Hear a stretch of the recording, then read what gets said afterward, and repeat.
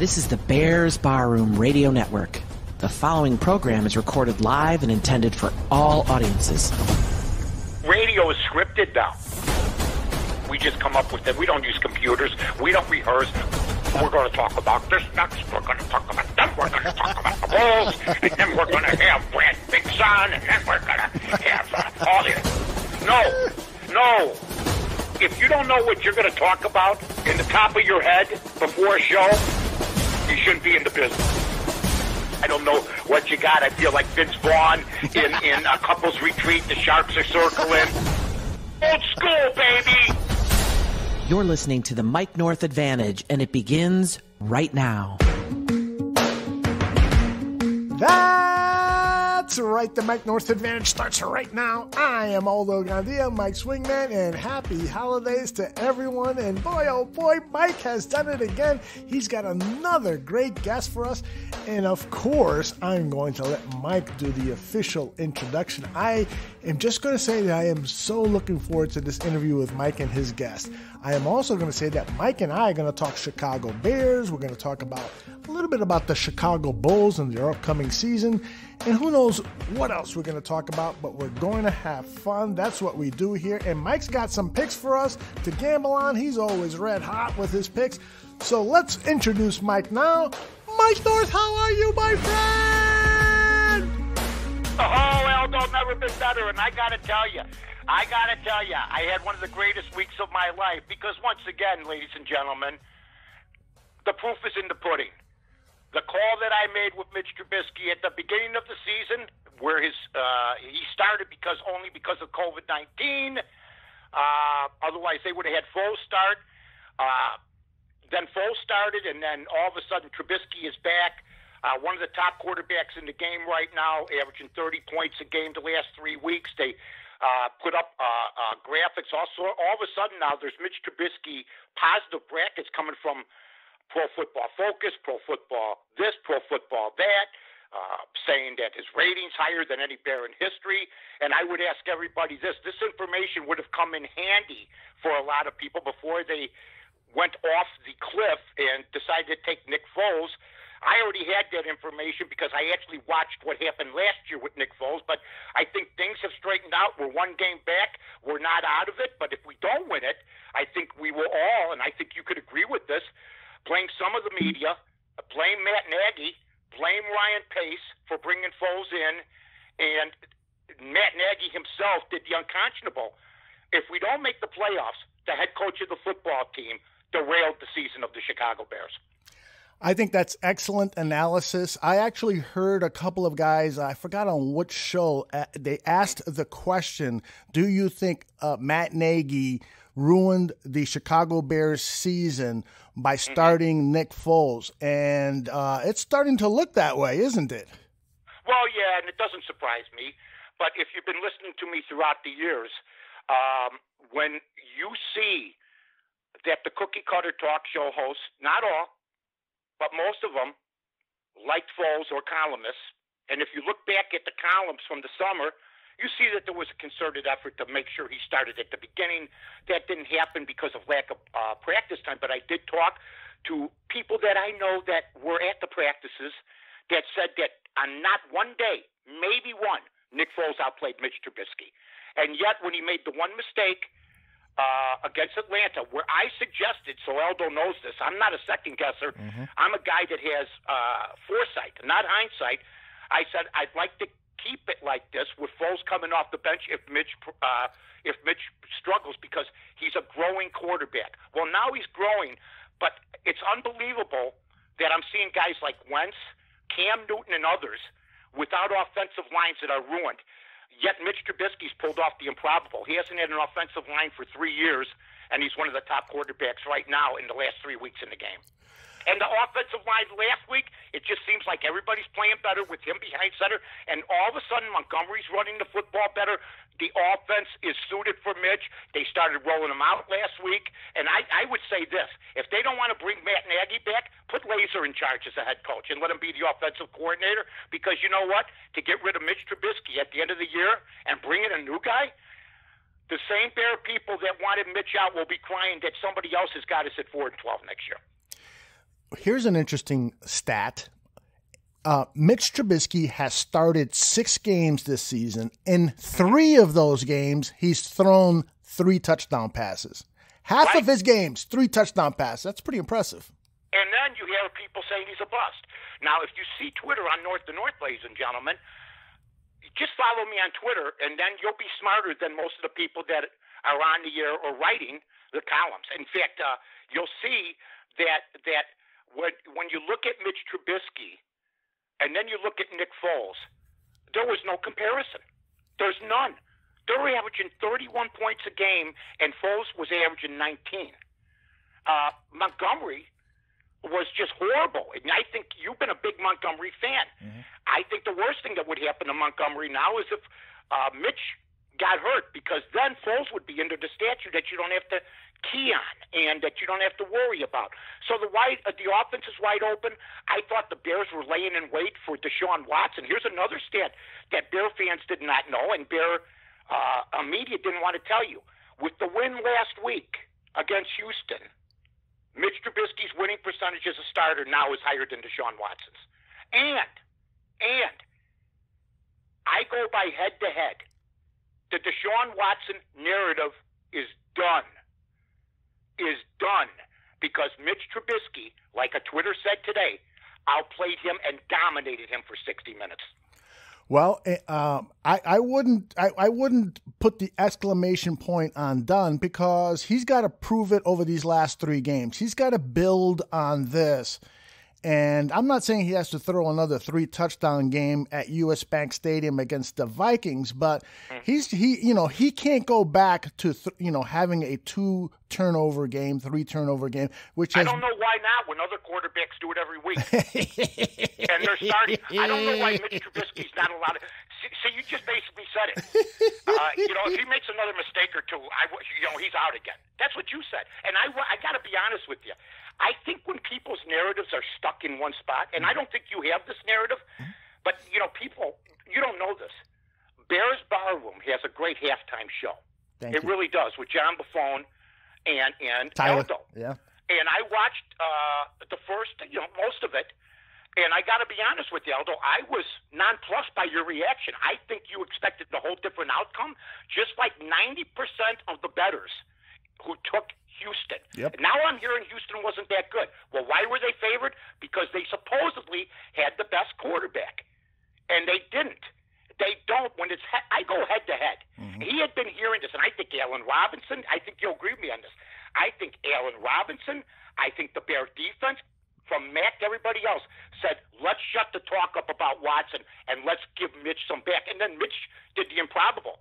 I don't know how many Bear quarterbacks have thrown for 100-plus rating over in a 2-week span, 2 weeks in a row. There haven't been many. And I did not know this. Mitch Trubisky is now the highest rated Bear quarterback, including Jay Cutler. So the whole thing's been wonderful for me because I was right again, but I'm used to that. And it's been a nightmare for anybody who went on record and took Foles. But I will say this to you. If you took Foles and you stuck to your guns, just like I took Trubisky and stuck to my guns, I have the ultimate respect for you. But if you took Trubisky at the beginning of the year and then left me, and a couple others, and went to Foles, now what do you do? Because your credibility's shot already. Do you go back to Trubisky? And you and I know there's podcasters that we know that did that, and there's talk show hosts that we know did that. So they're in the toughest spot. I think the best thing for them to do would say they miscalculated. They didn't do enough research on Nick Foles. They kept turning back to 2017, and they didn't look at the Jacksonville years, and then they saw what happened this year.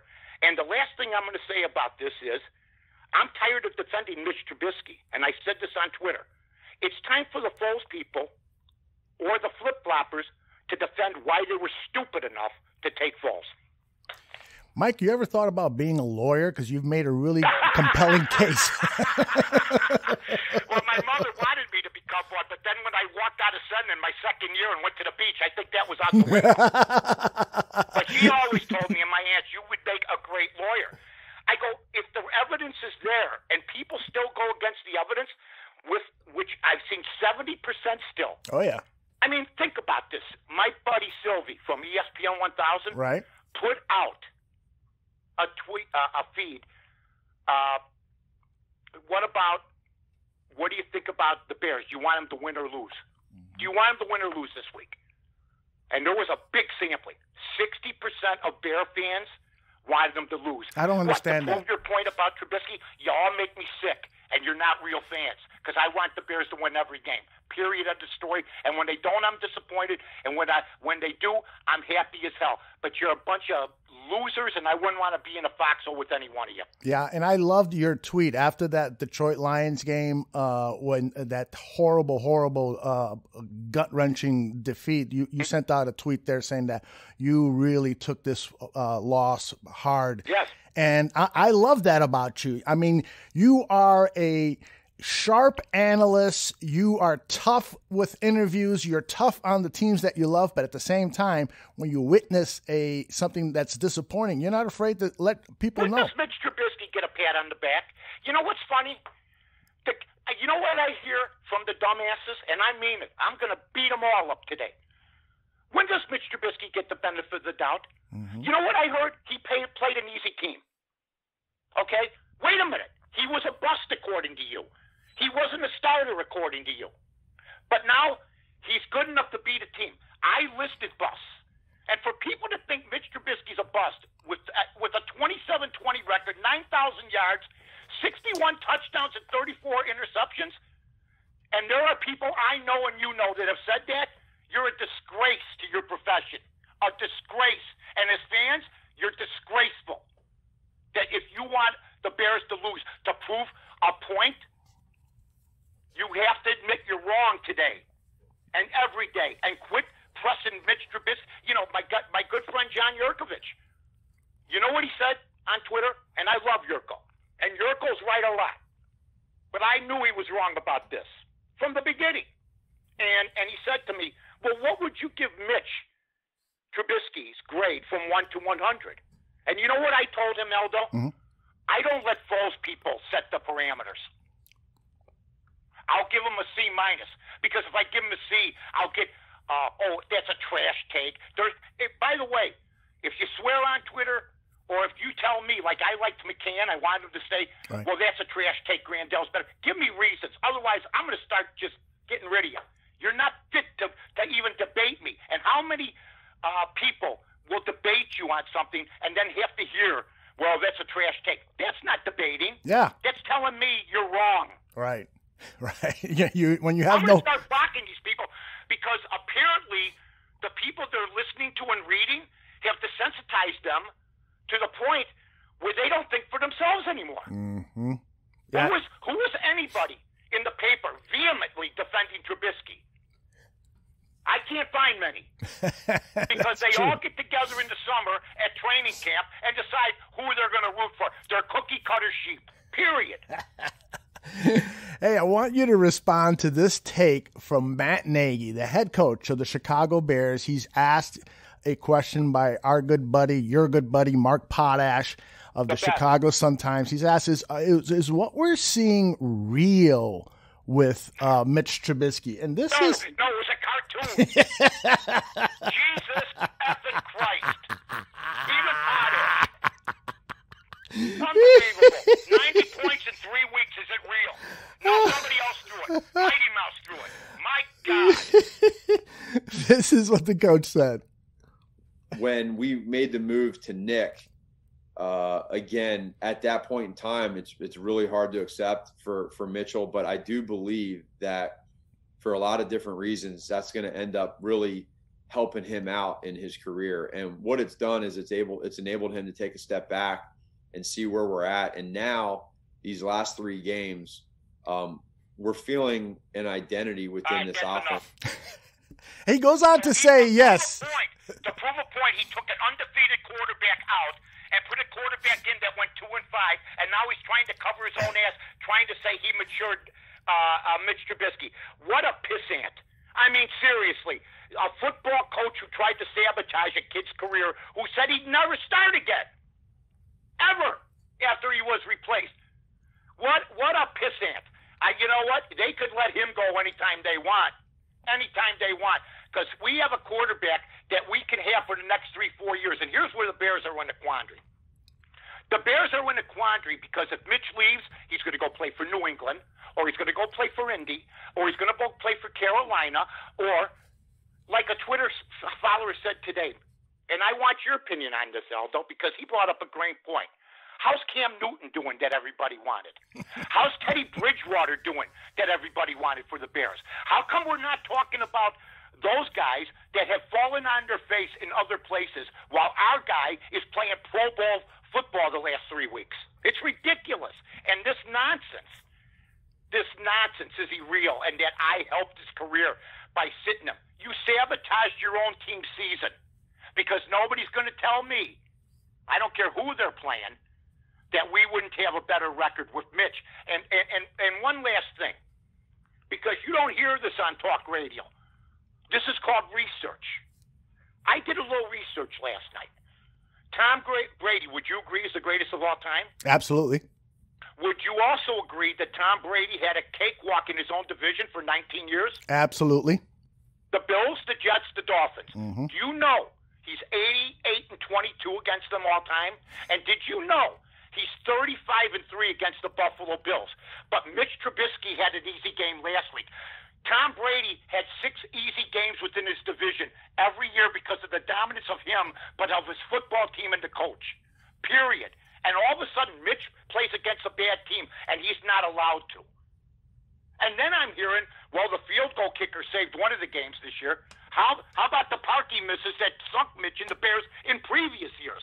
See, people aren't on par with me when you want to discuss the ins and outs of the Bears, because whatever point you come up with, I will come up with another point that will shut your face. Period. Woo! And I'm done explaining why I like Mitch Trubisky. Explain why you wanted that dirty diaper Foles to start for you. That's the next thing that I'm going to turn on everybody. I was proven right, and so were some other people. I don't have all the names because you know what? There weren't many. 90% of Bear fans wanted him out after week 3 because they put in a replacement that brought him back and won. How did that work after that? They replaced a starter, period, when they were 2-0 or 3-0. Look at it any way you want. Well, I knew that Matt Nagy soundbite was going to piss you off because that's essential. That's exactly what Nagy did. He basically said he's playing better now because I put Nick Foles in. What a piece of work this guy is. You dumbass. You took him out. Mm-hmm. You took the momentum away. You turned some of the team against you. Mm-hmm. And I guarantee you this. Khalil Mack and the rest of the defense, who played probably their best game of the year, would you agree? Yep. Got together and said, we got to shut the media up. We got to shut Nagy up. We got to shut everybody up. And we got to shut up all the Watson defenders. Mm-hmm. And they did. They did. It was beautiful. The other thing. It was a beautiful thing, wasn't it?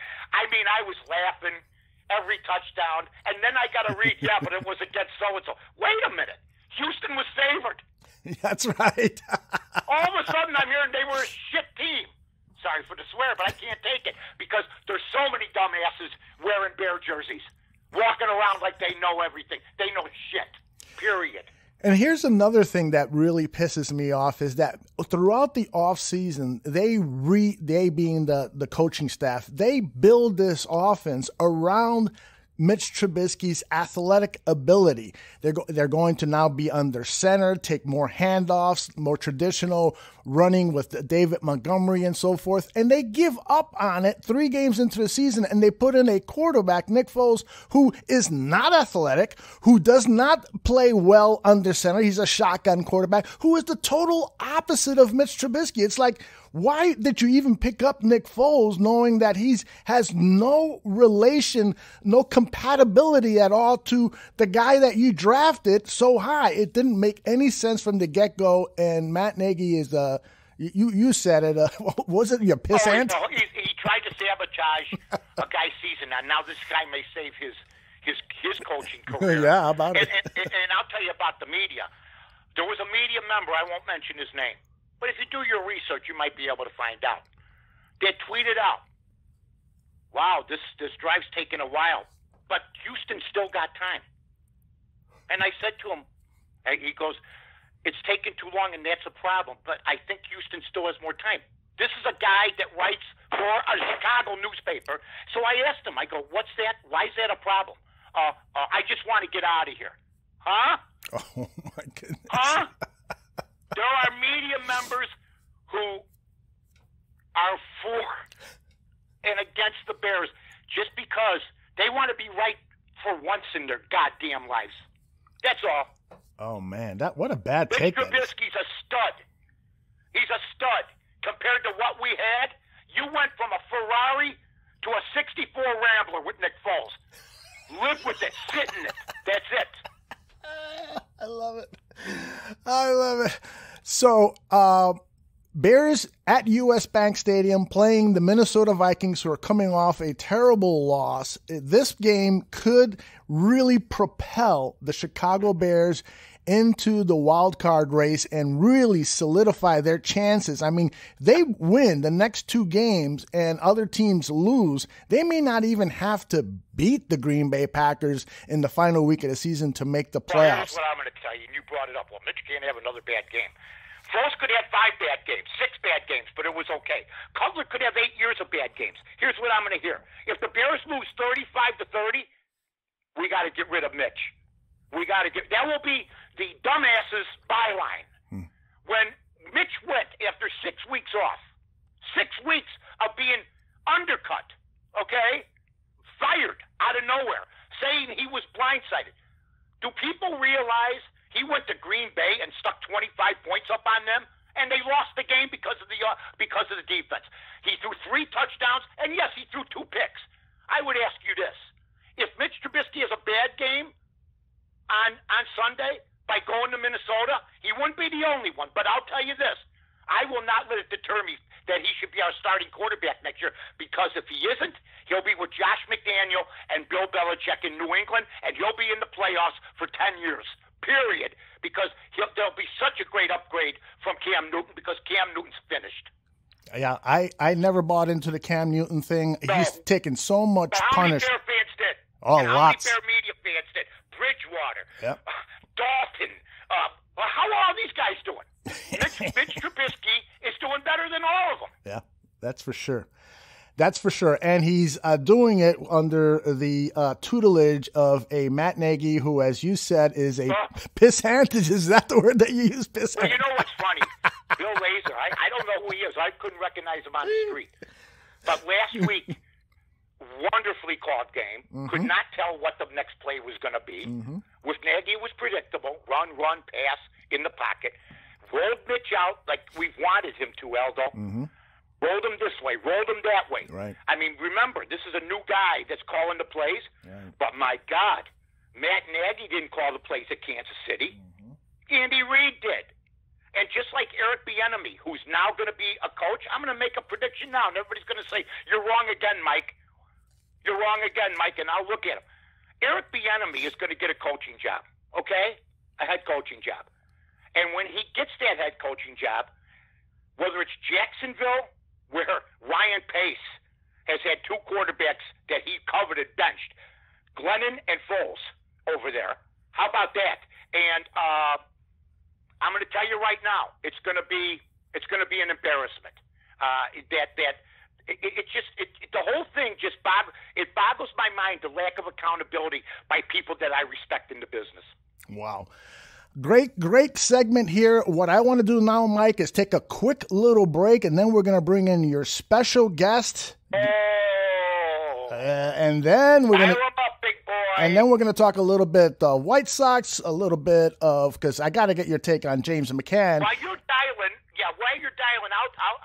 I'll continue this narrative really quietly. I want Bear fans to quit listening to people and just listen to the bar room, okay? And listen to the Mike North Advantage and start listening to me. I mean, just remember, the same media that hates Trubisky gave Cutler 8 years to go to 1 playoff game. Remember that, and help the Bears sign him to 118. When are you going to stop listening to asses? Period. End of story. I love it. I love it. Hey, ladies and gentlemen, let me just say this. The man will always be remembered in Chicago. The man got the job done. The man stepped in when there was a plethora of injuries. We'll talk to him about all that, what he's up to now. We're pleased to have on from Ohio State, the man, Mike Tomczak. Hello, Michael. Good afternoon, good morning, good evening. Yes, good evening. How the hell are you, first of all, my friend? I'm well. I'm doing, being safe and following the protocol during this pandemic and out there servicing the people and doing some acts of kindness. Well, that's great. And you know what? Not too many people have heard from you for a long time. We wanted to get you on. I thank my buddy Munch Bishop for getting me your number out there in Cleveland. Of course, you go on his show. I got to ask you first off, do you follow the Chicago Bears? Are they still your team? I know you're out in different locales now doing your fine work, but are you still a Bear at heart and watch the games? Absolutely. You always remember your first employer. You always have strong ties to your first employer. And when you're part of a world championship, Mike, obviously they're going to be your favorite team and your best team that you root for. I had Jim McMahon on recently, your good friend, and we talked about the situation when you took over and the mess that it became. He will not back down from this, and I don't think he should. The Flutie thing, when that happened, you and Steve Fuller and other guys were the guys that worked your butts off. And Jim McMahon says to this day, I will never back down from that decision. He said he told Doug Flutie, and they've patched things up. Not that there was any animosity. I think Doug understood after a while that, look, Doug, you got to understand, Mike Tomczak was with the Bears, and he had earned this spot. And it would have been bad on our part and on my part. I couldn't consciously take somebody coming in from the outside, no matter who he was, over Mike Tomczak. When this whole thing was unfolding, first of all, how good did that make you feel that the team had your back? And number two, did that give you even more confidence when you heard the team galvanized around you, even with that situation? Does it make you feel good? Absolutely. Absolutely. It's a team sport. And the guys in the locker room, I think I earned their respect my rookie year when I made the ball club. I was one of the last guys that was lucky enough to make that roster in 85. And, it was through hard work, being in the right place at the right time, having quality players around me, and players that believed in me. And, Richard Dent, Singletary, Jim McMahon, Willie Gault, Jimbo Covert, Matsui, there were a lot of Walter Payton, there were a lot of guys that felt the same way as Jim McMahon felt. And by the way, Jim was an amazing teammate. And, he's taught me a lot, not only through my early career, but, even today we share pleasantries and we just laugh and giggle and we kind of just have this bond that's everlasting. And, it was one of those things that I wish I had the opportunity. We don't know the real outcome, but the reality was, the continuity was kind of skewed a little bit because, the hard work and the foundation we laid with me in the huddle, directing these guys and being the field general was kind of severed to some degree. But, believe it or not, maybe Washington was the better team that day. Maybe the Redskins just had everything going. They went to the Super Bowl that year, I believe. And, it was one of those things where, it wasn't my decision. And respectfully, as a team player, maybe Ditka would have liked to take that card back out of the deck and put me in there. Did you like Ditka as a coach and as a person, or did he rub you the wrong way at times? And I'm not saying you don't have ultimate respect for the man. I mean, you all went in and won the Super Bowl against odds, against a media that didn't think you could do it, a city that hadn't won since '63. But as you look back now, I hear a lot of Bears saying at the time, and I've interviewed Butthead and Jim Harbaugh and McMahon and Jimbo Covert since then, the respect for Ditka has waned at times, but I think now when people see that they are the last team to win a Super Bowl and the only team in Chicago, I think that the players had the media against them at times, thinking they couldn't do it. They thought Ditka would be a failure his first year. He won last 2 years. And as we know, with the Mitch Trubisky thing, which we'll get into in a minute. They don't know crap about football. But is your respect still there for Ditka? And what did you think of him as a coach at the time? Unequivocally, he was the one of the best head coaches I've been around. Mm-hmm. And he believed in me. He decided to keep me on the team. And did we have our differences? Absolutely. There's not many quarterbacks that ever played this game that they might have a difference with their head coach or their position coach. You know, every decision I've made with the football wasn't the right decision. And coaches have to question that. That's their job. I've been in the coaching profession. That's our role, and our job is to mentor and, you know, correct things that are correctable. And that's one thing that Ditka always emphasized. You know, one thing that we can control is our controllables. And if it's a forced error by a physical mistake by somebody, we can correct that. But when it becomes a mental mistake, you know, time and time again, you know, then we got to have a serious conversation. And we've had him over the years, but I know one thing. Every time I call him on his birthday, I said, "Who's your favorite quarterback?" He goes, "You were, kid." And I don't know if he says it to everyone, but it means a lot to me to know that, you know, we reciprocate the same type of respect for one another. And as a footnote, Mike, we would have never won the Super Bowl without him as our leader. Not even come close. Right, because he set the tone. He was the reason we won that Super Bowl. Yeah, he set the tone. Yeah, he set the tone at the very beginning. I was in business back in 1985, and then the Super Bowl in '86. It was the greatest year of business I ever had. I mean, the Bears were the talk of the town. It's sort of funny. We had Jordan with the Bulls, and they were treated like rock stars. I would say the '85 Bears were the first team, not to have one or two personalities, but they have 53 personalities. I think that's a testament to the organization. I think that's a testament to you guys, and Ditka, who was never known to be shy of words, who fought with George Halas, understood that, and you guys were at times left on your own reconnaissance, no matter what you said. But will you ever see a group of personalities on one football team like that again? Because I haven't.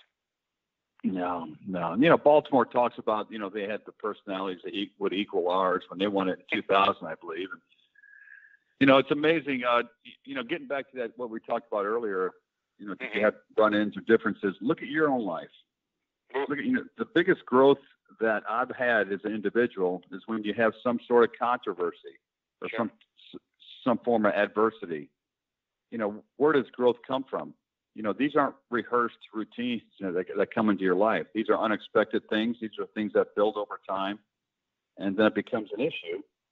But that's when you have a conversation. And there was a coach a long time ago, you know, offensive coordinator I had, a guy named Chan Gailey here in Pittsburgh, that would say it's not who's right, it's what's right. You know, we're in a team game. I know a lot of coaches in national football, NBA, Major League, whatever profession you want, even in the corporate world. You know, greed really suffocates franchises. It suffocates businesses. It suffocates families, marriages. You know, greed is it's like kryptonite. And, you know, one thing that I've learned over time is that, you know, you just be thankful for what you had. And the experience I had, Mike, I couldn't ask for a better experience. I mean, talk about a reality experience. You know, first and foremost, it was, you know, by the grace of God, you know, I was given an opportunity, and it was amazing. Yeah, you guys were rock stars, no doubt about it. When Flutie went to dinner, that was a big mistake, I think, by Ditka. I don't know. Did you ever go to dinner with Ditka? Did Jimmy ever go to? I'm sure you guys had meals together at the training camp, maybe, or whatever. But that seemed to be the straw that broke the camel's back with the team in a lot of ways, and I felt bad for Flutie. I didn't take what Dan Hampton had to say at face value, because Dan Hampton trashes McMahon, so you got to be out of your mind to do that. I know the defense was great, but do you believe that leading the league in rushing 4 straight years, do you believe that having one of the dominant quarterbacks, although often injured, and do you believe that Walter Payton, I can't believe to this day, I know the defense was second to none, but the offense to me, and Jimbo Colbert has told me this, he's told me all the stuff you did, time of possession, it seems like the offense was neglected a lot of the time, and there's no way you win the Super Bowl without the superstars like Galt, McMahon, Peyton, Colbert, the line that you had. There's no way you win without the offense. You could have the greatest defense in the world, but if you have no offense, it's going to be tough to win, isn't it? Oh, absolutely. Not only Jimbo, but Jay Hilgenberg and Tom Thayer and, yep. Bortzy and Horn, Emory Moorhead, Matsui. I mean, they took great pride in protecting the quarterback, controlling the flow of the game, dominate, be physical. I mean, we were no slouch on offense. We went against that defense time and time again in training camp and throughout the season, to sharpen our spear. And we did get neglected, Mike, but, the talk of the town was the Bear defense, monsters of the Midway. That was a theme. That was a theme when I was growing up, So it's amazing, however you want to title it. But reality was, if it wasn't for our offense, we would have never made it through the playoffs. I agree wholeheartedly. I would ask you this too. You said you practice against that defense. That was the best defense in football. So, people talk about playing other teams. Is there any chance in hell you weren't prepared for every team, especially with your starting record at one point was 18-3? When you played other defenses, and back then you could hit or come at the quarterback, they didn't pity-pat like they do now. It wasn't a soft game, so to speak. But when you played on Sunday, wasn't it somewhat easier than what you'd seen during the week at times? Oh, absolutely. The game slowed down, on Sunday. My biggest growth as a quarterback, as, just fundamentally, skillfully, was practicing against our defense my rookie year. Talk about pressure in the pocket. Like you said, there was no sugarcoating or, putting a marshmallow on the quarterback and all that stuff. I had no red jersey. I mean, I get the crap kicked out of me at times at practice. Our own players knocking me down. The Dents and the Otis and Wilbur and, Singletary, Hartenstein, Tyrone Keys. It's amazing. They sharpened their spirits during practice. We had padded practices and we had blitz period. And I thought for a while I was just a crash test dummy. It was like one of those things where I got ping pong between McMichael and Hampton, and I'd be laying flat on my ass, and nobody was offering a hand. That's called intimidation. So I said, all right, guys, I'll bring it. And then I'd bark out a cadence real loud, get him offside, and say, all right, now who's in charge? So, yeah, it was amazing. It was amazing. And the game slowed down, and the biggest growth I had, Mike, was that 85 season. I was a scout team quarterback. I ran all the plays at Minnesota, Detroit, Tampa Bay, during that time, and all our opponents. So it was fun.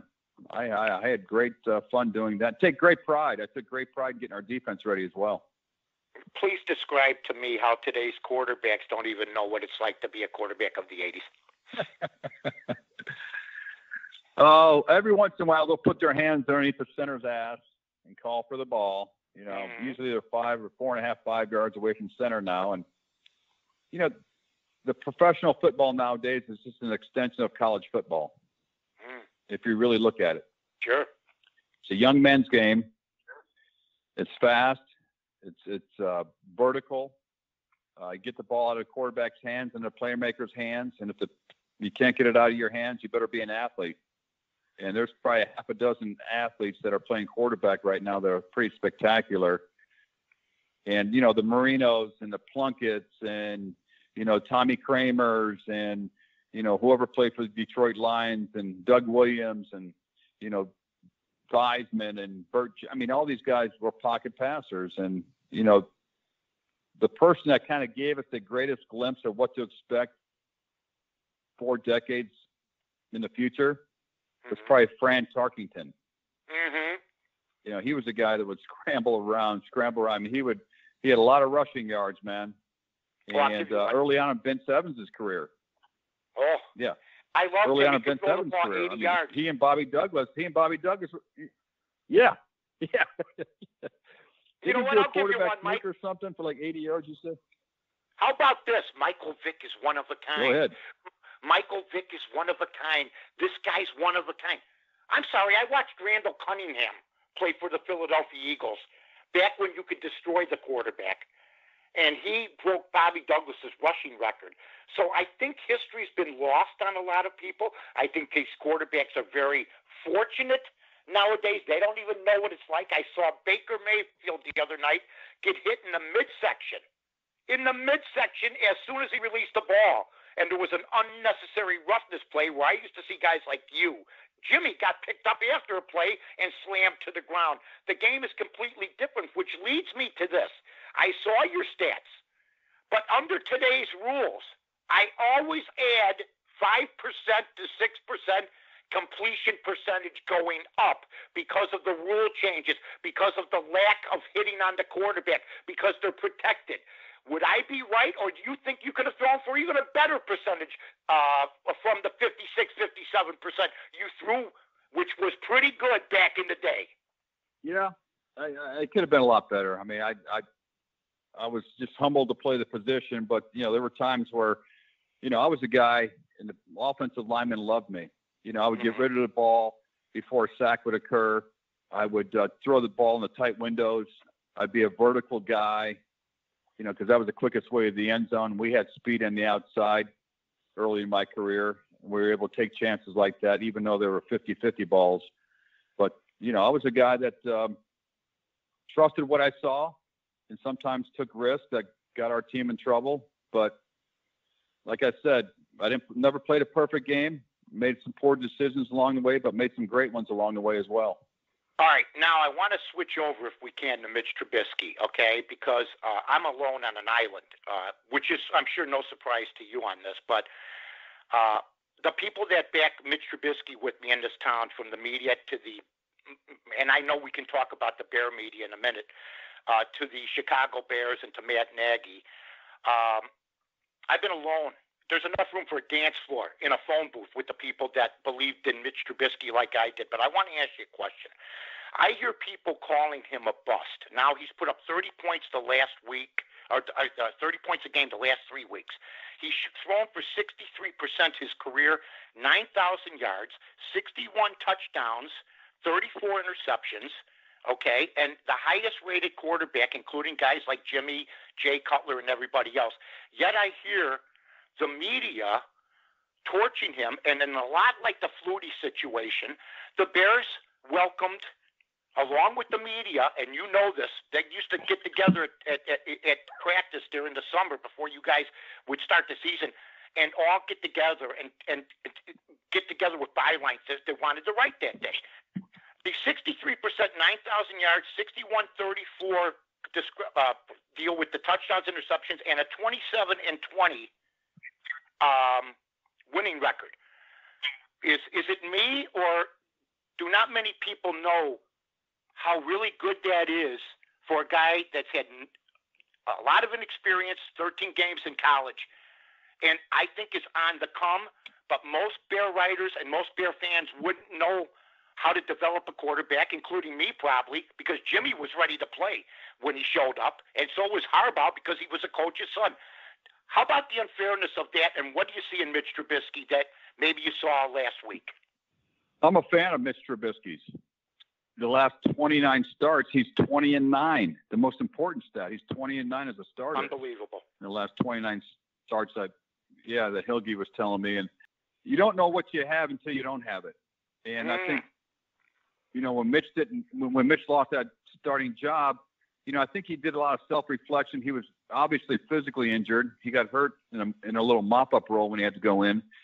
And this guy has grown up in the last 2.5 weeks. And I think prior to that, I think he was getting overcoached. He's had two quarterback coaches, 2 different offense coordinators, a head coach that, is supposed to be an offensive guru. I mean, how many people do you want in your ear telling you things when you just want to go out there and play? And when he balls at his best, it seems like it comes natural to him. And, look at some of the great ones, that have played, Brett Favre and Aaron Rodgers and Mahomes and people that extend plays and, Lamar Jackson, Ben Roethlisberger.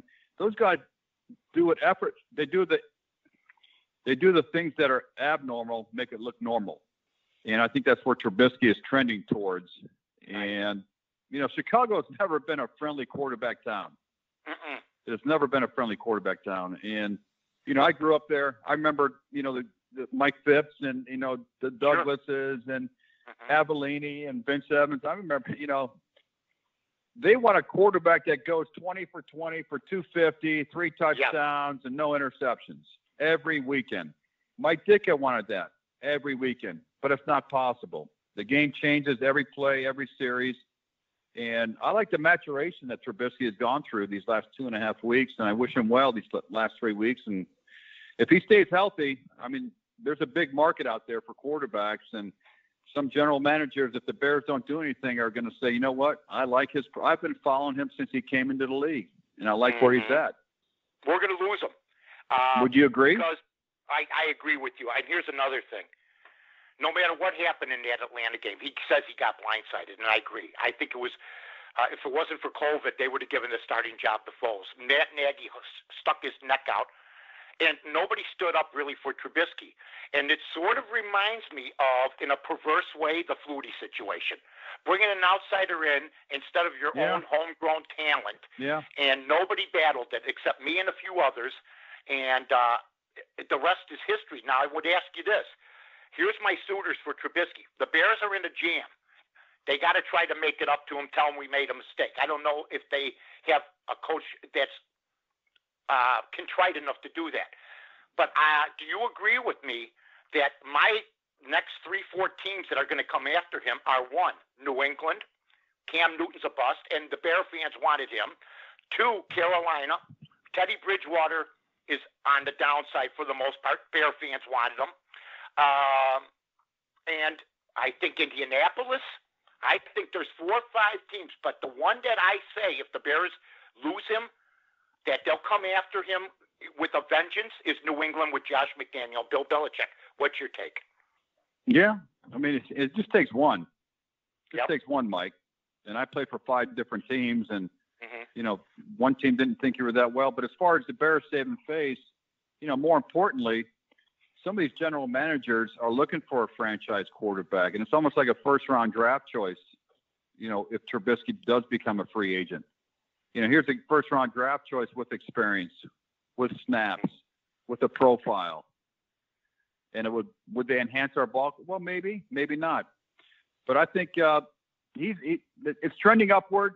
It's trending upward for him, and there are multiple teams because a lot of times it's a 50-50 shot at whether a quarterback's going to succeed or not, whether it's the right system, the right players around him, will the offensive line protect him, and do you have the right coaching staff, somebody that has played the position or been around the position and understand the nuances of the communication between the quarterback and the head coach or quarterback and offensive coordinator.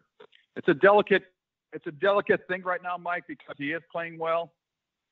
And as quickly as that dial was pointing down, I think it's pointing upward. Would you agree? Yeah, and I would ask you this. If he goes to Minnesota, because remember, he was benched for 6 weeks, unfairly in my opinion. Then they asked him to start against Green Bay, after they already told him he would never see the field again. Well, Nick Foles got hurt. He had a hip pointer. He was 2 yards from being out of bounds, and they had to bring a gurney out on the field for him. Then we find out the next day he's day-to-day. Ever since then, he's disappeared. But to put up 25 against Aaron Rodgers and to give up 41, he threw 3 touchdowns, 2 interceptions. Here's what's going to happen against Minnesota. He's going to have a good game. I think he'll put up points. But if he makes any mistakes, the people will be out of the woodwork again. And if they lose, they'll be out of the woodwork again, even if they put up 20, 24, 25 points. Because as you know, no matter what, if the defense has a bad day, but a team loses for the most part 28-27, it always seems to be the quarterback's fault that he didn't do enough, doesn't it? And that was my experience here in Chicago, wasn't it? Yeah, absolutely. Absolutely. You can never do enough. Yeah, that's true. Well, I said that earlier. And let me ask you this, and then we're going to turn it over to the man whose name is resonating in your heart, Aldo Gandia. We have a couple questions from the chat board. You asked me the other day, is that a man's real name? And yes, it is, and he'll be on with you shortly. He has the ultimate respect for you. Oh, yeah. What was it like? And people don't talk about this enough. What was it like to change teams? And what was the anxiety level? People, you see baseball trades during the middle of the season. People got to relocate. Just give us a thumbnail sketch of what it's like to be a quarterback in the National Football League who's can be used as a starter or used as a backup, and that goes to different teams and learns different playbooks. What was your anxiety level every time you played for a different organization? The anxiety level wasn't as high as you would think. Going from Chicago, the first experience, going from Chicago to Green Bay, you would think there'd be a lot of high anxiety because two rival teams, but Lindy Infante was fantastic when he talked to me. He said, here's your role. We like you. We played against you. You're going to come in. You're going to help this ball club out. And you're going to be very well respected, and you're going to fit in nicely in the locker room. And that's the biggest thing. When a quarterback changes teams, how does he fit in the locker room? How does he fit in the huddle? How does he fit in the classroom with the other quarterbacks? So I checked my ego in when I came into the National Football League, and I realized that my success is going to be solely related to how good your relationship is with the offensive lineman. And McMahon taught me that. I watched that with my own eyes. I experienced it with McMahon and the other offensive linemen. You win them over, they'll do anything for you. And that's what happened in Green Bay. I played a lot of snaps in Green Bay in 91. And then again in 92 when I switched, I was out of football for a couple of weeks after they traded for Brett Favre in Green Bay. I ended up going to Cleveland after Kozar got hurt. So going into that locker room, they were already in season. So they didn't have a chance to, like me or dislike me. They knew I was the next man up, so to speak. And that transition was pretty smooth. I was just happy to get back in the National Football League with the Browns in 92. And then I get traded. I signed with another rival team, the Pittsburgh Steelers and the Browns, going from the Browns to the Steelers. So, it's interesting. Every team I went to, they would ask me, what did you guys do in Chicago? What was it like? What was the locker room like in Chicago? How did you guys win all those championships, the divisions? So that was the Mount Rushmore, if you will. The Bears was always a measuring mark. Lindy Infante would say, how'd they practice? What was their mindset? Did Ditka challenge them? Everyone was looking for that Band-Aid to kind of fix something that was already hurt. And the winning tradition back then with the Chicago was amazing. The winning tradition in Pittsburgh was amazing at the time when I joined their franchise. And the three franchises that really didn't have much going from a traditional standpoint were the Browns, Packers, and Detroit. And it was pretty obvious when you walked in, you kind of knew that the expectation level wasn't as high in Green Bay or wasn't as high in Detroit as it was in those championship cities in Chicago and Pittsburgh. One quick last one before Aldo comes on. I saw that people were saying, well, Mitch played an easy team, even though Houston was favored. There's no easy games in the National Football League, but that was the excuse people who like Foles or are against Mitch were saying. I would ask you this. Tom Brady, in my opinion, and I think many people's opinion, is the greatest quarterback of all time. But he played in the AFC East, where the record for New England, it's not just because of Tom Brady, was 35-3. Can you put into words the 108 games he played in the Eastern Division, where he won 89 games out of the 20, how important that was for him to be a six-time quarterback and to have patsies on his schedule within the division every year, a lot like you guys had back in the mid-'80s when Green Bay was suffering, Detroit's always suffered, and Tampa Bay was a doormat. Well, he was definitely elite. But I guarantee you that he's not going to apologize for the lack of talent with other ball clubs. Yeah. And I've heard Mike Tomlin, during that 11-game winning streak, we're not going to apologize for victories. Right. We got a lot of work to do, but I'm not going to apologize for other teams' inefficiencies. Our goal is to win championships and win games. And, that was Brady's mindset. That was New England's mindset. Mm-hmm. And I think when you look at the dynasties, even in the 70s with the Steelers, late 70s, early 80s, that was their mindset, going against teams that were, less talented. So it's a fine line, Mike. I mean, to win in the National Football League, that's an achievement week in and week out. And a lot of teams wish they were in a position where the Steelers are right now, sitting at 11-2, I believe. I think it's 11-2, right, 10-2 or whatever. Yeah, 11-2. So, it's just challenging. It's challenging to win in the National Football League every week, and consequently, when you don't win, you end up getting fired as a player. You're getting fired as a coach. So the owners never get fired. It's always somebody else.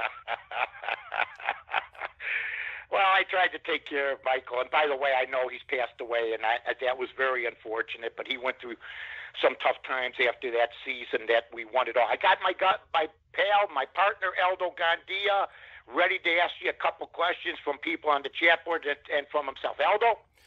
Mike, Tomczak, great interview. Thank you very much for being a part of the show, listening to you and Mike North talk about the 1980s Bears. Mike has been following the Bears since the early 60s, me from the late 60s, and that era of the Chicago Bears, the 80s era, was the most fun time that I ever had, and I think Mike North will agree with me that was just the best time ever to be rooting for the Chicago Bears, and you were a big part of that, Mike Tomczak, and thank you for the sacrifices you made to your body and the mental toll that it took to be a member of Chicago. You said Chicago's not a quarterback-friendly team, and so I know exactly where you're coming from because you guys get so much heat, man, from the fans. It's unbelievable. I agree with you. Thank you for those compliments, Aldo, and pleasure talking with you as well and to your listeners. Yeah, there's a fine line at the quarterback position, and, the physical and mental wear and tear on your body, it adds up over time. But I'm feeling good. I'm happy for the experience, and, thank God that I still have my faculties, and I'm able to be as pliable and flexible as possible at age 58. And I think I could still hand off and throw a couple slant routes and go routes, and I can make an impact. I know that. I bet you could. I got a buddy named Dan Aguirre who I told him that you were going to be on the show, and he goes, I gotta ask him a question. And Dan is like the Wikipedia of the Bears barroom. He just knows everything about the Chicago Bears. This is a question that he came up with right off the top of his head. This is how much he knows the Bears and you. Your last game as a Chicago Bear was at the Meadowlands, second round of the playoffs. We lost to the New York Giants, and that would be your last game as a Bear. The Giants would go on to win the Super Bowl. Do you think if there's some chance if the Bears beat the Giants that day, even if you lose to San Francisco in the championship game, do you think you're brought back as a Bear? Do you think the Bears' job the next year is yours versus Harbaugh, and that you play your entire career out as a Chicago Bear? Great question. I believe they already had their mind made up. I think I was a threat to Harbaugh since he was a second-round draft choice. I was playing better than he was, and management had their hand was forced. And they had to make a decision. So I figured, the decision was made before the game, win or lose. And, they might have gotten some drawback from the head coach at the time, but we'll never know the answer, will we? Yeah, the business of football, unbelievable. Now, you went on and became an offensive coordinator for the Pittsburgh team in the Arena Football League. And so what was that experience like? And you said earlier in the interview with North that, pro football has become like college football. I sometimes equate it to arena football, given, how fast paced and pass oriented arena football is. Tell us about your experience as an offensive coordinator and the whole Arena League NFL correlations. Yeah, I had a lot of success just trying to understand the game. I watched it for many years. I think it's been around since the mid 80s. Mm-hmm. Arena football. I know Chicago had some good teams back in the day, and even in the 90s. And I had an opportunity in Pittsburgh with the Pittsburgh Power. They needed some assistance, and I was willing to take on that role. Fast, furious, accuracy, real physical game, a lot like the NFL. But I think college football is a better analogy than arena football because we had high motion that would put the offense at an advantage. The fast-paced part of it, even though you're up by 2 touchdowns with 20 seconds left, the game was never at hand. The opponent felt like they were still in the ball game. Mm-hmm. And very exciting. I had a great experience with that and met a lot of neat people. But these guys were $500 millionaires a week. the guys I coached. You know, they're making $500 to $800 a week, and they thought they were millionaires. And you know, it was exciting to just be around guys that really loved the game and was looking for an opportunity. Great. Again, thanks very much for being on. This has been a thrill for all of us Chicago Bears fans and listening to you and catching up with you. I'll turn it back over to Mike North. All right. Thanks, Aldo. And, Mike, we want to wish All you right, Aldo. Thank you. Yeah, Mikey, we want to wish you nothing but the merriest of Christmas. Happy holidays. We appreciate you being on. It's good to hear from you. Many fans had not heard from you from a long time. And once again, I know Munch had you on. I said, tell Munch. I said, tell Mike I'd like to get him, and you were very gracious, and I appreciate that. And you just continued to do what you keep doing, Mike, and that's winning, okay? Thank you, guys, and I wish you happy holidays. Be safe through this pandemic, and be well, be kind. It doesn't take much talent. Thanks, Mike. Well said. Mike Tomczak, former Chicago Bear, not on the airwaves too often. I want to thank my buddy once again out there in Cleveland who hooked me up. And although I thought that he was right on with a lot of stuff. Oh, my goodness. Really did. Yes. He could be an analyst for any of the major networks. He's better than a lot of the guys I've been hearing on Sundays do some of these football games. You know what? We got more things to talk about, but Mike Tomczak, I think, laid it out. He sure Mitch did. Trubisky's an arrow pointing up. Right. And you're never going to make everybody happy. And he basically said that, and we've seen it, no matter what you do as a quarterback in this town, it's pretty rough. I mean, Jim McMahon got criticized. So Jim Harbaugh got criticized. Interesting comments about Harbaugh. Yeah. That basically he was sent packing. And a good question by Dan. I mean, really good question about that. Yeah. So thanking Mike Tomczak once again. So we got Bears. I know that they're going to be playing Minnesota this week. The pressure's on everybody. Yeah. I mean, once again, the defense finally put a game together, so we'll see what happens. I thought if they played like that the previous 4 or 5 games, who knows? We got a couple turnovers. Maybe Foles is still quarterback because Mike Tomczak at one point was 18-3 as a starter. Mm-hmm. And Mike was a pedestrian quarterback. But he did the right things, didn't turn over the football, and they had a great defense. Speaking of pressure, Mike.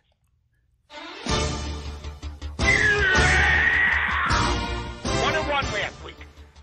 Nice. Had Eastern Illinois, they lost. Had Clemson, they won. Excuse me, in NCAA basketball. Now, we got some games starting up at noon, okay?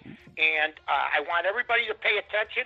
Make sure that you go to Bears Barroom. The podcast will be up about 11 o'clock, although it might be a little later today because we're still doing pretty good, but we're over our time.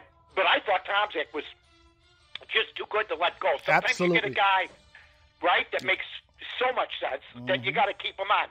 So I'm going to give you a couple quick games here. First of all, I'm going to take, ladies and gentlemen, Richmond minus the 6.5. It's a 1 o'clock game here in Chicago. College basketball playing Vanderbilt.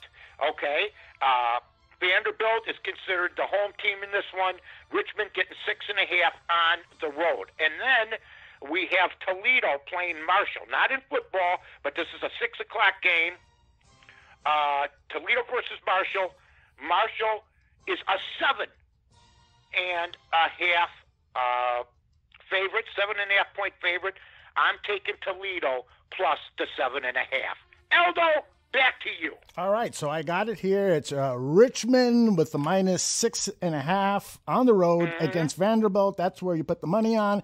And Toledo, Marshall. Marshall is favored by 7.5, and you are advising Toledo. So I got it here. Absolutely, handsome. All right, and now I want to get your thoughts on James McCann, because I, like you, was just a huge, huge fan of this catcher for the White Sox, but he is now gone. Your thoughts on the departure of James McCann?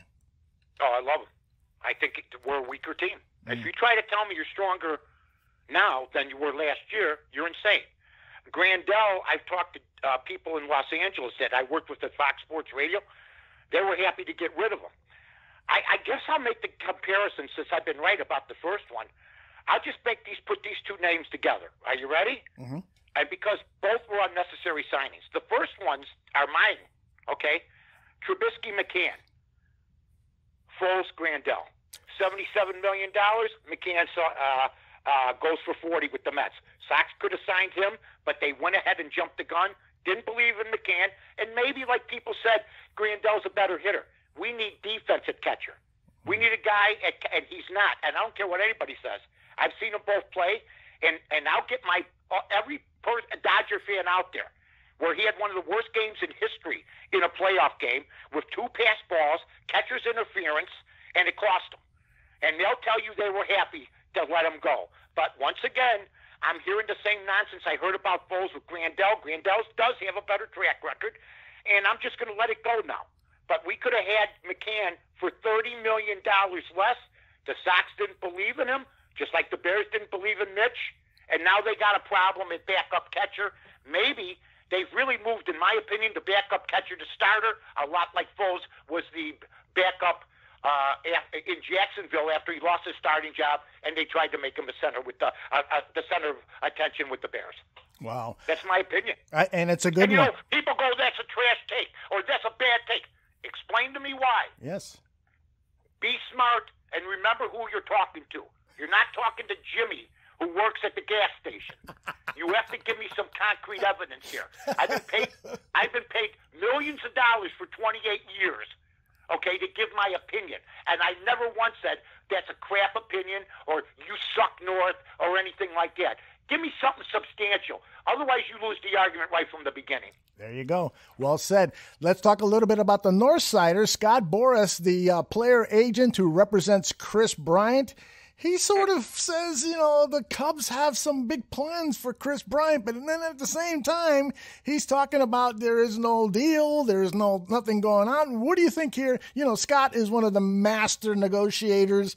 Do you think that Chris Bryant is going to be a Chicago Cub long term, or do you think that he could be on the trade market, or do you think he's just going to play one more year with the Cubs? What are your thoughts? Can I tell you a Scott Boras story first? Please. I believe he was Alex Fernandez's agent. He came on the air, and he wanted $35 million for 5 years, okay, from the White Sox. Mm-hmm. And I told him straight out, he's out of shape. I think he'll have arm problems down the line, and that it won't work out. He got offended. So how can you say he's out of shape? I said, because I got eyes, okay? And it didn't turn out well. We argued back and forth. Back when you could do that. Right. And that was it. He went and he won a World Series with Miami, okay, with Florida. Mm-hmm. But his tenure ended up just like I thought. Yeah. Okay? But they did get their one. But I was not sad to lose him. And Boros is the master, unless you could see right through him. They got big plans because they can't get rid of Chris Bryant, okay? Chris Bryant is yesterday's newspaper. He's damaged goods. Davey Martinez, in a damaging statement, they asked him, have you thought about Chris Bryant? He said, not for 2 years. Not for 2 years. That's how far his star has fallen. Here's what the Cubs are going to do, in my opinion. I think they're hoping, and I think they're telling Chris Bryant, you got to have a great first half, and then I think they trade him. There you go. I think they trade him. Yeah, it's beginning to look that way. I totally agree.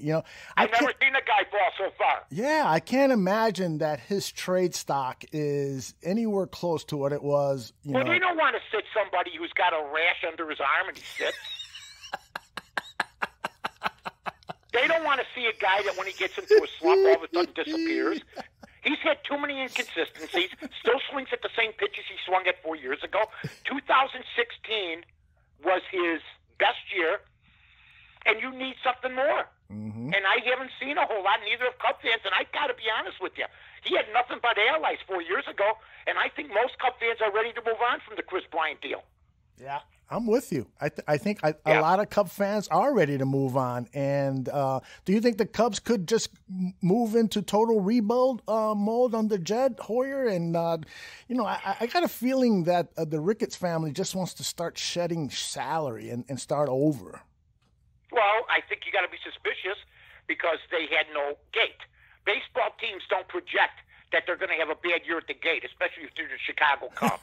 Damn right. And the Chicago Cubs, and they live year to year. There's radio stations that are suffering economically because baseball teams that are on their stations weren't allowed, to play for a while. Right. And they lost that revenue. And then their talks, they had to turn to talk, which they had ignored because they get so much money from the teams. So I think the Cubs are still going to go for it. I still think that division can be won.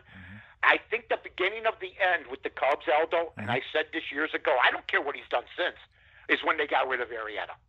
That was I know they brought back Darvish, but Arrieta was a Cy Young Award winner, and I know he's not as good as he was, but that sent the signal, we're going to get rid of our attitude guy. And I just got done reading, Jesse's going to be shocked at this, Jesse Rogers' book on Madden, Try Not to Suck, and Madden did the opposite. He did suck because the lack of detail after the 2016 season where Jesse details that players were allowed to do and be whatever way they wanted during spring training, I think was the beginning of the end of Joe Madden.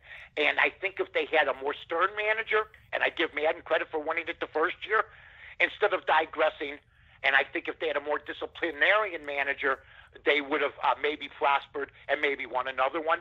And I think the Cubs saw that, and that's why he was sent packing. Yeah. Now, you talked about, radio stations losing revenue because the baseball season is cut. The Players Association is still negotiating with major league owners on the length of the season, when it should start, and so forth. What is your take on that? Because frankly, I've always thought that the 162-game regular season is just too long, and now they've added playoff rounds and so forth. I'd like to see a shorter season and maybe even a more expanded playoffs. What's your thought? Well, I'll give you a perfect example. They should never change from the 162 because the records are set now, and they're never going to do that because believe me, you think they're going to cut down the games once this COVID thing is over? They want to recoup all that money. Yeah. And I really believe that Major League Baseball, look, I'll give you a perfect example. The Cubs are after Jackie Bradley Jr. Okay?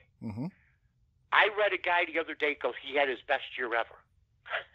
He played 60 games or whatever. You can't judge a guy like that. That's a third Look of the at his season. batting average. Look him up real quick while we're on here. Look him up real quick. Jackie Bradley Jr. Look up his batting averages every year, folks. Okay. I'll ask Aldo to do it. You know what you're going to see? 220, 230. He had 280 this year in 60 games. The reason they play 162 games is because he wouldn't have hit 280 if he played 162 games. Jose Abreu's always been consistent. But if he plays 162 games, does he still win the MVP? There was like 100 games that were basically taken away. And, the Washington Nationals, for instance, 2 years ago, they never win the World Series if they only play 60 games. Yeah. Jackie Bradley Jr. The whole thing is skewed. Tell us about Jackie Bradley Jr.'s batting average. Well, he hit while we're hearing how great he was in a limited season last year. That's right. In 55 games last year, he hit 283. Then in 147 games in 2019, he hit 225. The year before that, in 535 at-bats, he hit 234. The year before that, when he had 541 at-bats, he hit 245. So, he has not had a great batting average. All I'm saying is if they play 60 games, I love the kid. They play 160, he'll be a good defensive player, but he's going to crap the bed at the plate. It's not hard to look at. But you know who doesn't tell you that? The people that lack. You didn't even know it probably. No, I didn't. Did the research. Nice. What has made this guy so good all of a sudden? The COVID restrictions. 60 games. Yeah. I'm sorry. You can look at it any way you want. Yeah. I mean, I'll give Abreu this. He was ready to play. But look at some of the superstars this year that weren't, and look what they hit. When they play 162 games, they'll be back. All right. Before we get out of here, I absolutely need to get your take on the Chicago Bulls. They've got 2 preseason games under their belts. They played the Houston Rockets. They were 1-1, got blown out in their first game, and then came back and played some decent basketball against the Rockets in their second game. Of course, this is just to kind of get a test for a peek at some of the players and some of the coaching style of Billy Donovan. Frankly, I was very impressed with his post-game comments. After that first game, Donovan says, we got our asses kicked, and that's a good thing because we know what we need to work on. What's your thoughts on the Chicago Bulls so far? Well, he's got to undo 17 years. Well, not 17 years, but he's got to do, let's just say this, he's got to undo the Boylan era where nobody was developed. Yeah. I mean, where the coach was overmatched, where they basically were playing run and gun. This is Billy Donovan, two-time NCAA champion. I'm impressed with the way he's handling the team. I like their first-round pick. I think his name is Williams. I'm trying to remember. Yeah, Patrick Williams. Patrick Williams. Oh, he looks.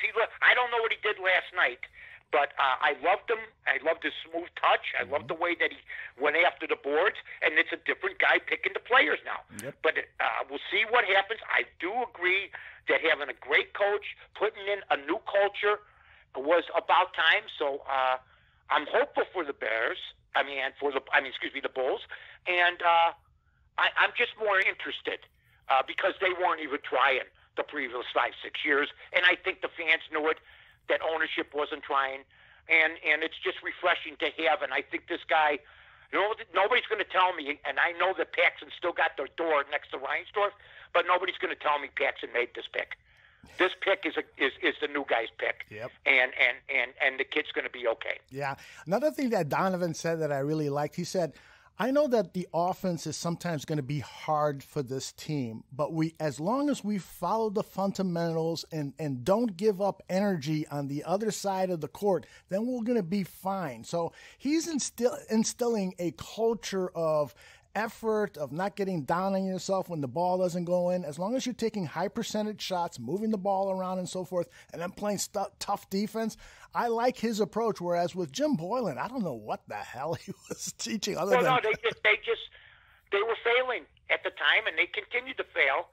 But I will tell you this, I really mean this. Mm-hmm. I want, and I said this on Twitter, for instance, Wendell Carter, I want him to spend more time on his game and watching film, and even Stacey King has brought that up, that you got to watch the scouting film. He was sort of alluding that maybe some guys hadn't done that in the past.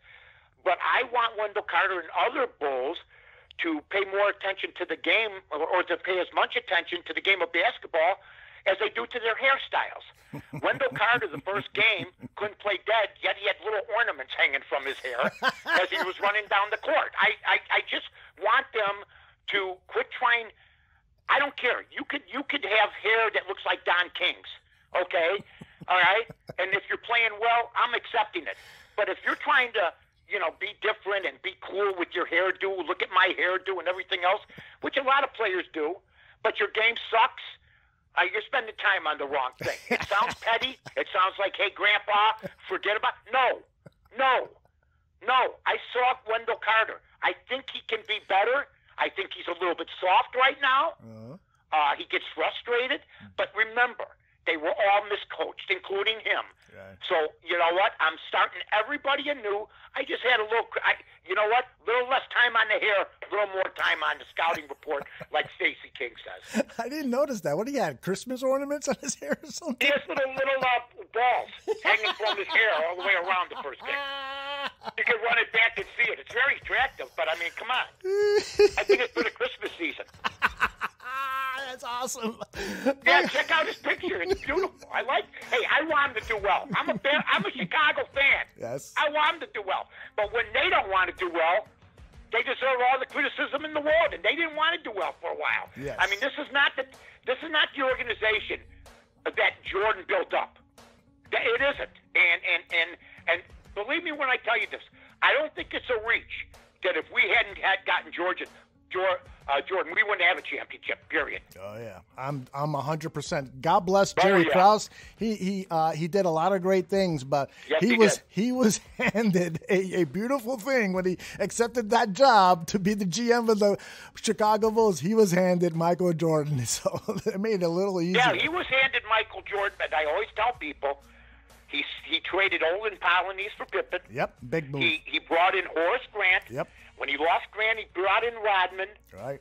I mean, let's go to the Bears real quick. Mm-hmm. You know who's a stud? And you can't criticize Pace for this one.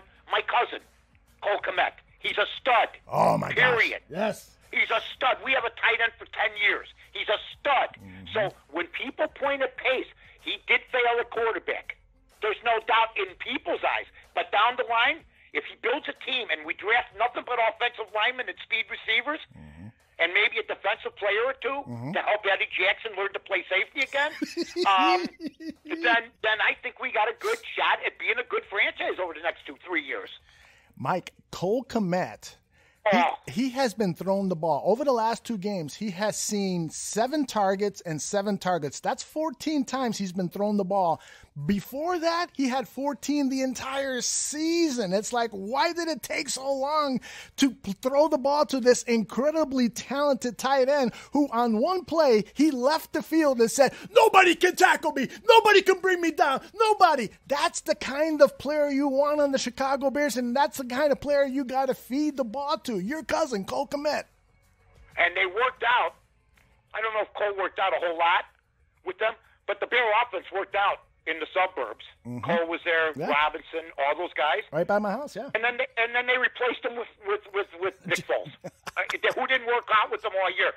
So I want to congratulate the Bears for basically just waiting for Watson and ending that debate. And I'm going to tell everybody else this. I made this prediction already on the odds couple. Eric Bieniemy is the assistant offensive coordinator, not the OC, because he doesn't call the plays. Andy Reid does. Just like Nagy didn't call the plays, except for a playoff game they bombed in. Okay? Eric Bieniemy will leave Patrick Mahomes and go to Jacksonville or some other crap team without Patrick Mahomes and fall on his face. You heard it from me right here first. The reason these guys get jobs is because Andy Reid finally got a Super Bowl, but they got Michael Jordan at quarterback. Period. They even when they play bad, they come back and win. Like they were losing last week, and then they just went off. You can't stop the kid. So when you take a coach from Kansas City, remember you're not taking Mahomes. There you go. Mike North, another great show, another great guest. You are on fire from the opening bell to the last second of play here. I was a little hard on everybody a little bit. I've been hearing the nonsense for a week. Well, you played an easy team. Please. And I tell them, when anybody says play an easy team, I basically tell them, give the phone back to your mom. Okay? I love the trash talk. I love it. I love the trash talk on Twitter. Sometimes I'm on it all day, and I know sometimes I get a little carried away, but so do other people. At least I give reasons. But seriously, this has been one of my greatest weeks ever up until a day or two ago. So, basically, I'm just happy, and I hope the Bears win. But if they lose 40-30, if Mitch doesn't play a good game, he'll be out. They'll be out to get rid of him again. And draft some guy named Kyle Trask or somebody else, and we'll have to wait another 3-4 years. Please give BB a great big hug from me, and I got a great big hug for you, brother. Hopefully we can see each other face-to-face soon, and we'll see you next week, okay? That's it, buddy. I love you. Take care. I love you, too.